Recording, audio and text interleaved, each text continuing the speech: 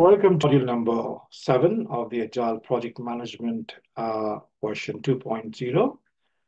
In this module, we will look into two key practices, namely prioritization and time boxing.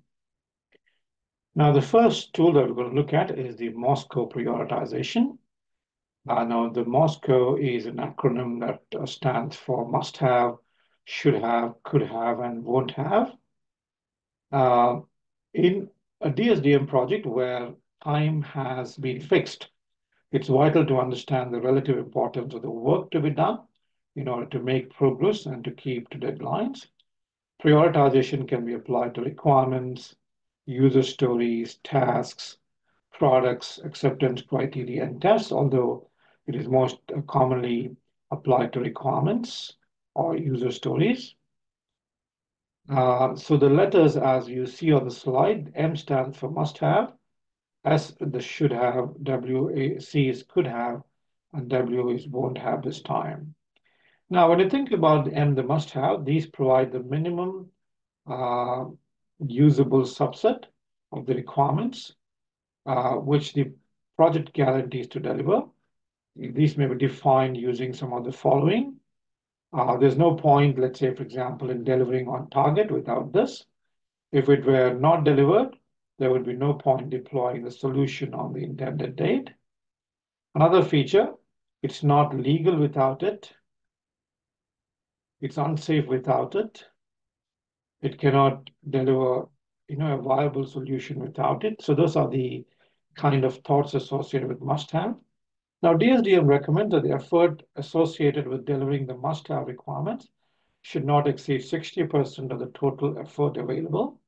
If the effort to deliver the must-haves exceeds 60% of the total that is available, then the guarantee to deliver the minimum usable subset is normally put at risk. And the second component is the should have. Should have requirements are defined as important but not vital. May be painful to leave out, but the solution is still viable. May need some kind of workaround, example, management of expectations, some inefficiency, an existing solution, paperwork, etc. The workaround may be just a temporary one. Now, one way of differentiating a should have requirement from a could have is by reviewing the degree of pain caused by the requirement not being met, measured in terms of business value or number of people affected. So moving on to the third one, the could have requirements are defined as wanted or desirable but less important, less impact if left out compared to the should haves. Now, these are the requirements that provide the main pool of contingency, since they would only be delivered in their entirety in a best case scenario. When a problem occurs and the deadline is at risk, one or more of the could haves provides the first choice of what to do what is to be dropped from this time frame. Now, DSDM recommends that the effort associated with delivering the could have requirement should be approximately 20% of the total effort available. And the last element is the won't have this time. So these are requirements which the project team have agreed will not be delivered in this time frame. They are recorded in the prioritized requirement list, where they help clarify the scope of the project. This avoids them being informally reintroduced at a later date. This also helps to manage expectations that some requirements will simply not make it into the deployed solution, at least not this time around. So please keep in mind that Moscow is primarily used to prioritize requirements, although the practice is also useful in many other circumstances. So in prioritizing requirements, DSDM recommends that the must-haves should take no more than 60% of the available effort in a given time frame, and that around 20% of the effort should be associated with could-haves. If the effort to deliver the must-haves exceeds 60% of the total that is available, then the guarantee to deliver the minimum usable subset is normally put at risk. Moscow prioritization is applied at multiple levels for the project increment, and the time box. In each case, the could have requirements provide the primary contingency that makes delivery of the higher priority requirements more likely. The next technique that we're going to look at is a time boxing technique. Now, DSDM defines a time box as a fixed period of time at the end of which an objective has been met. The time box objective is usually completion of one or more deliverables making up a solution increment.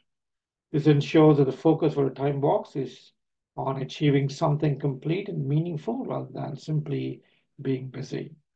At the end of a time box, progress and success is measured by completion of products rather than completion of a series of tasks.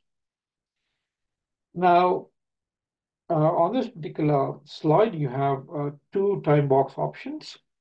DSDM recognizes two styles of time boxes. One is a DSDM structured time box, and the other one is a free format time box, similar to those in other agile approaches.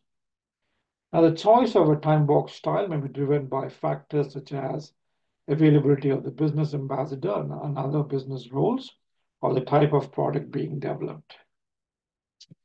Now, a quick word on a free format time box over here.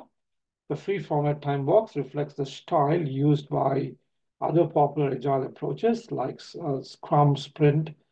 A free format time box may be effective where the formality and structure of the DSDM structured time box is not possible or helpful. So the focus of our study on this particular module would be the structured DSDM time box. So we have a slightly expanded version over here.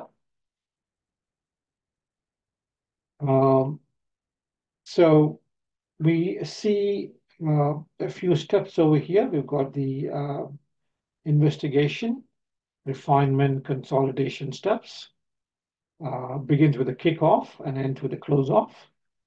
Kickoff is usually a short session for the solution development team to understand the time box objectives and accept them as realistic. Approximately 1 to 3 hours for a 2 to 3 week time box. And then as a part of the investigation step, the investigation includes confirmation of the detail of all the requirements and all the products to be delivered by the time box.